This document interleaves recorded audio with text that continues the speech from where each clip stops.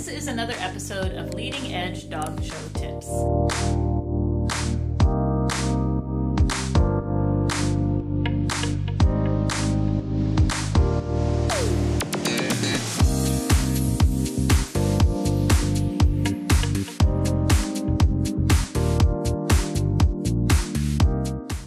And today we're going to show you how we do a top knot on a Havanese. So this could be a puppy top knot for your Havanese, or for a Shih-Tzu, or a non-poodle. I was just trying to do a non-poodle top knot. So just like my poodles, I like to teach my Havanese to lay down and use a chin cushion because it just makes everything much easier.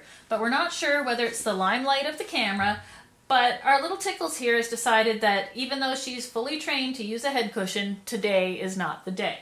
So, you know, she's a puppy, we don't really want to stress her out. So the first thing I'm going to show you is that I do like to use rubber bands, right? So I use dog-specific rubber bands for their top knot. I don't like to take ponytail holders or anything because I find the fine hair of my Havanese gets wrapped around the ponytail holder and I end up losing quite a bit of top knot. And just like with a poodle, any rubber band that is put in there, I don't pull it out. I'm going to use my short scissors and I'm going to cut them out so that I'm, again, not pulling any extra hair out. We're going to give this a little brush with our anti-static pin brush. So we give it a little brush. And then, again, I don't like to use a comb with a metal parter on the end. I just think it's scratchier for the dog's head. I'm just not a big fan of these. Like, I might use the comb part to comb this part of the hair, but I would never actually use that to part their hair. So instead, I do like to use these carbon combs by Utsumi. They're nice and soft for the dog's hair. And what I like to do is I'm going to use a rubber band, and I am simply from the corner of the eye going to part the hair back and about 1/3 of the way to the front corner of the ear.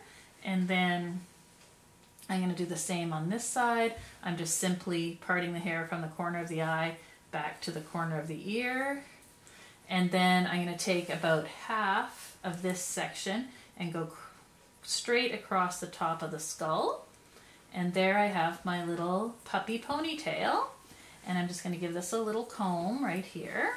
And see how she's starting to put her head down on the pillow. She realizes she was wrong. And then I put the rubber band in, and I only put the rubber band around 3 times, no more than 3 times. And then I don't want our little pigtails to be too tight, so I'm just going to pull this so it's nice and loose. This isn't to tighten her eyes or to do anything. This is just to keep her top knot nice and neat out of her face. Now you could leave it like that. I like to put a second rubber band in just to give it a little bit more control up there.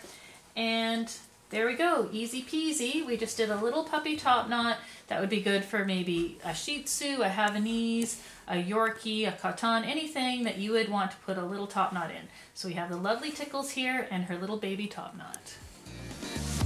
Hi guys, I hope you enjoyed today's video. Please give us a like, and if you haven't already done so, you can subscribe to our channel below. Also, check out leadingedgedogshow.com for our premium content. We had a lot of fun bringing you all this information. See you soon. Bye.